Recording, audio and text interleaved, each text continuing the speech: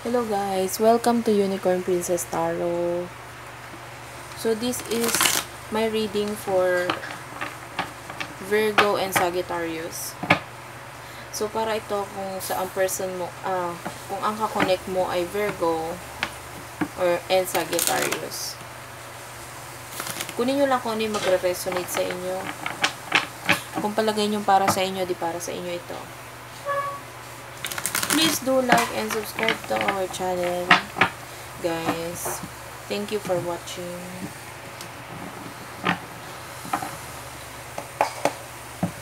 Okay, good. Kunin na natin energy ni Virgo, please. There's this 9 of Pentacles. Meron dito naghihintay. Or pwedeng meron ditong pinagpipilian. And nakikita ko sa kanya, pinipili niya na ngayon yung mas mabuti para sa kanya or mas maganda para sa kanya. And I can see someone here na bigay ng bigay or gawa ng movement towards dito sa person na to. Hindi ko na sasabihin yung zodiac sign, guys. Kayo na lang magbahala kung ano yung magre-resonate sa inyo. So, meron nga ditong I can see someone na masipag. Gawa siya ng gawa ng action. Pwedeng may kinalaman sa pera. May binibigay siya. Siya yung nagbibigay or mas gumagawa ng movement. Virgo and Sagittarius, please.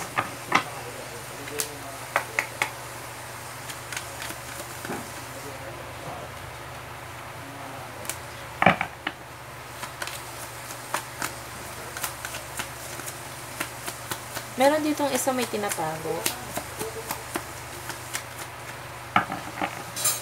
Pwedeng si Sagittarius yung may tinatago. Or pwede rin naman si Virgo. So, kung ano na lang mag-resonate. Basta merong tinatago dito. There's playfulness. So, nasa stage kayo ngayon na this could be someone na yun nga, may nilalarong iba. Or may kakonect na masaya. Masaya siya. Yun yung nafe-feel ko eh. Etong someone na may tinatago, nagiging playful siya ngayon or nagiging mas mapaglaro ngayon siya. Dun, I don't like the feeling. There's jealousy. Nafe-feel ko yung energy ng jealousy dito. And ayun nga, may tinatago.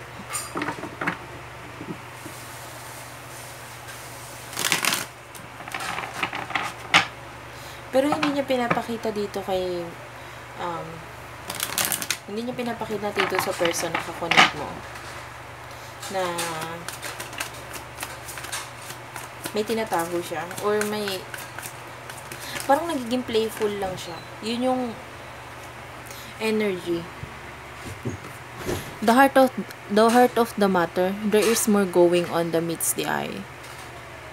So yun nga, hindi sinasabi or hindi nakikita sa action eh. Meron pang may tinatago talaga na nasa puso na hindi niya sinasabi dito sa taong to. A lot of secrets. A lot of secret is going on. And I don't know bakit hindi sinasabi. I can feel this is the energy ng person na may tinatago. Okay? And mas pinipili niya yung someone na better para sa kanya. This could be kasi meron siyang feeling na kakaiba dito sa taong to. Pwedeng nafe-feel niya yung soulmate connection. And I can see someone na daydreaming, nagde-daydreaming, fantasizing someone else. Maybe whether pwedeng etong si Sagittarius and Virgo ay nagkakaroon ng physical touch and um, physical or sexual relationship, and then facing siya sa reality, pero alam niya naman sa isip niya, iba yung iniisip niya eh. May someone na nag-iisip ng iba. Or nagpa-fantasize ng iba. That's what I can feel. Oh yes, there's a third-party relationship here going on, guys. Or pwedeng hindi third-party, pwedeng the other person involved is friends, or pwedeng ang may choices. Either both are friends, or both ng involved dito ay friends lang, walang ka-connection, or either yung someone is boyfriend niya na or asawa niya na, and then may someone siyang iniisip pa. Nakatago lang yun eh. Nakatago lang yun.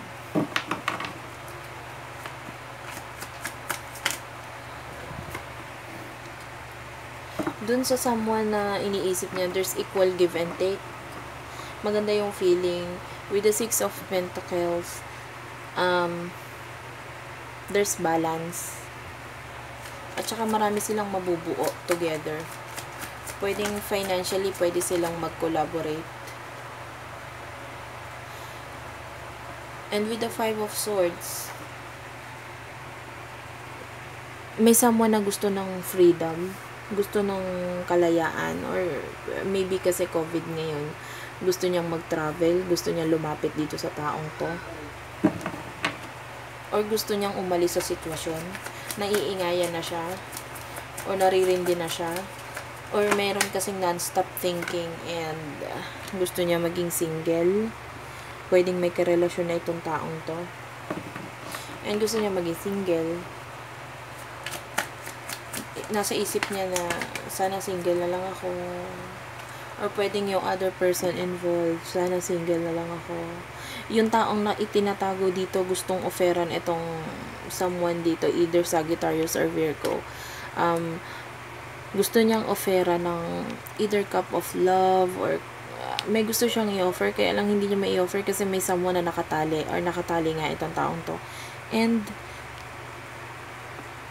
pwedeng in his mind, non-stop thinking, gusto ko tang puntahan, gusto ko maging akin ka, gusto ko mag-work to. Yun yung nakikita ko eh. Pero itong someone na nakatingin sa reality, although pinipili niya yung kung sino man yung para sa kanya talaga, nakatingin siya sa realidad eh. Hindi niya mapili yung gusto talaga niya kasi nakatingin siya sa realidad. Hindi niya pinakikinggan kung ano yung nasa panaginip niya, nasa intuition niya, yung kutob niya, yung pakiramdam niya. Hindi niya yung pinakikinggan. Mas pinapakinggan niya kung ano yung realidad. Mas nakafocus siya. Pero nakikita ko itong someone na ito ay nakikita niya sa panaginip niya, or nafa-fantasize niya, or lumalabas ng basta-basta sa isip niya kahit anong ginagawa niya. Pwedeng nag-aaral siya, or pag may ginagawa siya, or may ini-improve siya sa sarili niya. Nakikita ko na nakatingin siya dito sa taong to, or may mga times na iniisip nila ang isa't isa. I don't see someone here focusing on Sagittarius or Virgo. Basta, yung nababasa ko dito is other person, okay? Yung other person na pumapasok. The third party involved. Parang ang nangyayari dito si Sagittarius, I mean, yung other person, either Sagittarius or Tauro, or Virgo, extra lang.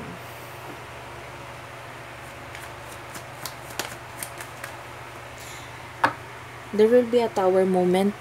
This is change, pagbabago. This is ending something. Pwedeng the relationship or the feelings.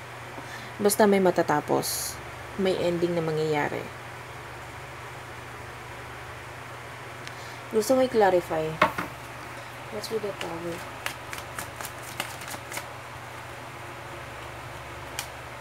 The Hangman. Another card, please. What's with the hangman? Yung mayroon na magdidesisyon eh. With the Two of Pentacles, alam niya na kung sinong gusto talaga niya. Alam talaga niya kung sinong pipiliin niya. Ayaw niya na magpaka tanga, or ayaw niya na magpaka hang on. Ayaw niya na ng feeling na nakatali. Okay? So, mamimili na siya. Meron na ditong balance. Meron na ditong choice talaga. Nakikita ko yung choice magso-solidify, and yun na magiging reason kung bakit magkakaroon ng tower moment or magkakaroon ng pagbabago or changes. What do we have here for Virgo and Sagittarius, please?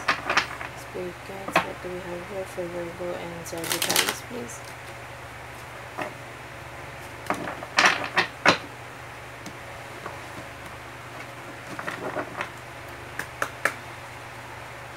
I think one more shuffle. Makita ko yung retreat. So, pwedeng may aalis nga sa sitwasyon. May iiwan. Basta may aalis sa sitwasyon. Kasi hindi mag-work yung dapat mag-work kung hindi matatapos. I can see this as an ending, okay? Yung reading ko with this Virgo and Sagittarius, I see an ending here. Free yourself. It's time to take back control of your life. Someone is going to free his or herself. May aalis sa relasyon. Pwedeng ganon. Kung itong person na to nakakapagpapigil, aalis na siya sa sitwasyon. Forgiving and learning. As you release and heal the past, you experience more love in the present moment.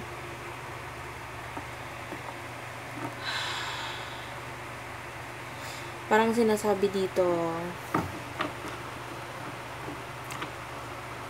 kailangan na pagpapatawad. Kasi the more na tumatagal yung sitwasyon, the more na natututunan mo ang pagtanggap sa sarili mo, sa mga desisyon mo sa buhay, sa mga dapat mong gawin. May kailangan alisin talaga sa buhay mo. May kailangan i-heal or iayos or paghilumin sa puso mo. Pwede may kinalaman ito sa nakaraan. Or pwedeng itong past person na to or itong si ex, kailangan may pagpapatawad na mangyari.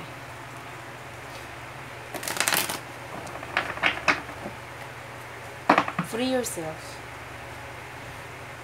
Pwedeng sa thoughts, alisin mo yung sarili mo sa sitwasyon, sa isip. Kung isip ka ng isip, gawan mo na para ma-solidify. Alam mo yung mga action na kailangan mong gawin. Alam mo yun. Gawin mo yung kung ano yung tingin mong tama or dapat mong gawin. Be willing to express love. Express love to receive love. Ipakita mo yung totoo. Kung hindi naman talaga ikaw nagmamahal, bakit ipapakita mong nagmamahal ka? Kung hindi naman talaga totoo yung nararamdaman mo, i-express mo kung ano yung totoo. At doon naman sa talagang taong mahal mo, express mo sa kanya yung pagmamahal mo. Hayaan mo lang siya na express din niya yung pagmamahal niya sa'yo. There's this feeling na something will end talaga with the situation. And have patience, this will happen. Hintayin mo lang. Love is patient and kind always. Hintayin mo lang. Temperance, this is waiting. And I see you waiting naman talaga. Ay nga lang, have patience. Kasi magiging mabagal ito eh. I don't see movement here. Wala. Kung may movement, wala. Pwedeng kasing may tinatago. I can feel na may tinatago. Hindi pa sinasabi. Or hindi pa pinaparamdam ng tuluyan. Kaya have patience. So, that's it for now. Thank you for watching, guys. I love you all. Please do like and subscribe to our channel. Again, I am Unicorn Princess Tarot. Thank you and goodbye.